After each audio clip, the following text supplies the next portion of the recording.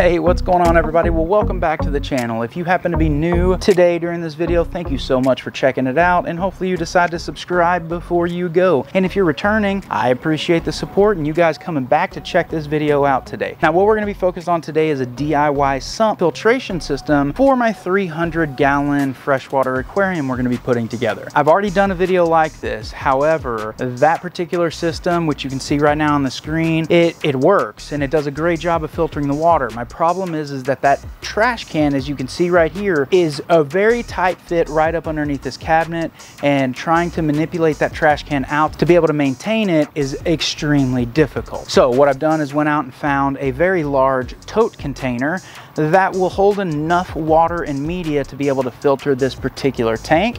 And that's what we're gonna be building it out of today. So let's talk about the materials we're gonna be using today. The first thing we're gonna need is a nice big tub. This particular tub will hold 60 gallons of water, which is perfect for this tank. So with it holding 60 gallons of water, it will be able to hold enough media and water to be able to keep this tank nice and filtered.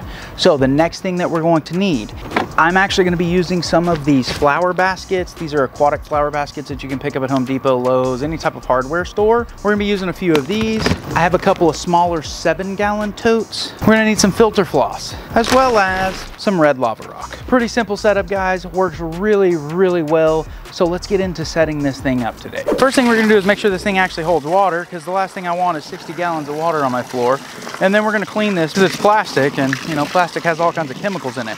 So we're gonna go ahead and get this filled up, clean it, and then we'll move on to the next step. All right, well, now that we have filled this up, got all the plastic cleaned up, and verified that this thing in fact does hold water, now we're gonna go ahead and get this set up. Now, let's talk about what the setup's gonna look like, and then we'll get to building it. These aquatic plant baskets are actually gonna be bases that sit in the bottom here. The reason I'm using aquatic plant baskets is because they're perforated, obviously, and they'll allow water to flow through them, not taking away any volume of this tub. We're gonna take our 7-gallon tub, go ahead and place these right inside of here. Because we have 2 outlets coming out of the tank, we have 2 tubs that'll hold our filtration media. So we're gonna fill these up with lava rock and then cover the top with the filter floss. The filter floss will actually be our mechanical filtration. It'll take out any debris and things of that nature as the water flows over the top of it, down into the lava rock, which will hold our bacteria and colonize that bacteria, allowing the water to flow through that. And then it'll end up in the bottom of this basin, where a pump will then return it into a single outlet back into the tank. So that's kind of the basic setup of this. And now all we have to do is just really get this thing built and hooked up. Let's go ahead and start with building it. What we're gonna need to do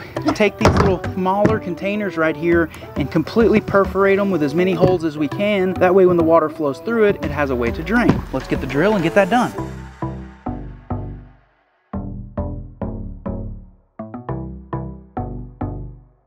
We now have the holes drilled in the bottom, which will allow for water to come through. Now, the way this is designed though, is if these happen to clog up and water does overflow, the lip of this is actually lower than the lip of this, meaning that there would be no spillage outside of this tub. So as you can see, these buckets are not holding water, and there's not gonna be much more flow than this right here into them. So therefore, we have enough water flow. Now what I wanna do is, since these are perforated now, I can go ahead and wash this lava rock, allowing all the lava dust to flow into the bottom of this bigger basin, and allows me to clean this lava rock much more efficiently and quickly. So let's go ahead and get that done, which is our next step. So I'm gonna pour some of this in here.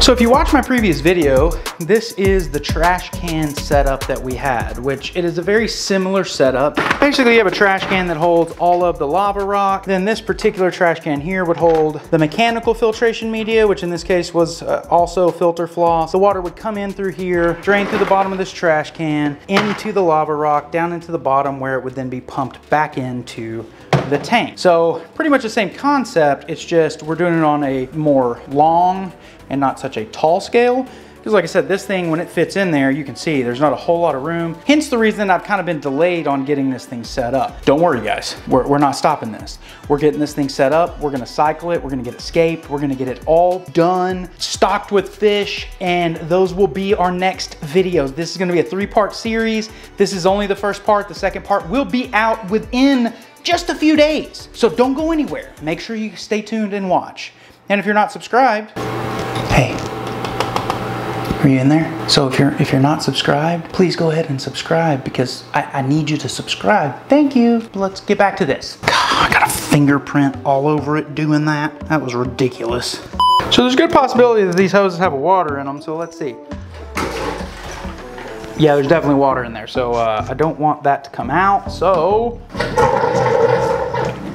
hopefully that got enough out so it doesn't leak all over the floor. All right, well, our next step in this process is getting this tub underneath here. First thing we have to install in here is going to be our pump.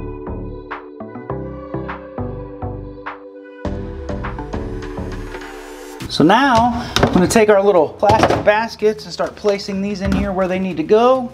And finally, we are gonna place tubs media, just like that. All we have to do is put our inlets in. All right, well the sump is now running. You can see water coming out of that outlet. You can see water coming out of that outlet. Like I said, it drains through this filter media down into the bottom where it's then returned back up through this line to that outlet over there, to that outlet over there. All is good. So now what I need to do is take some of this filter floss and we're gonna place this right over top of this volcanic lava rock. And we wanna just make sure that the water runs through that filter floss. So I'm gonna get this as much as I can with one hand right in here like this. Let the water run through that. The sump is now done and everything is done. I've actually come in as well and vacuumed some of the junk off the bottom because listen, this video is gonna be continued. We already have everything we need to scape the 300 gallon, starting with pool filter sand right here. This is half of it. So we have the driftwood, we have the rocks, we have the plants, we have everything to scape this thing. So the next part to this video series is actually going to be setting up the scape in this tank. And I'm actually starting to record that tonight as I'm finishing this video here. So the next 2 videos will be coming out very soon. The next one will be us scaping this tank out. The one after that will be us stocking this tank. So make sure you hit that subscribe button. Make sure you turn on that notification bell so you don't miss any of the content. We have a lot of stuff coming out. We got a lot of projects that are just getting finished up around here and in the fish room. So make sure that you do that. As well as go find us on Instagram and Facebook. All is in the description below. And I'm trying to post more consistently because it seems like you guys like to see that happen. So make sure you subscribe. But with all that, guys, really appreciate it. Thank you so very much for the support. And with that, we will see you next time.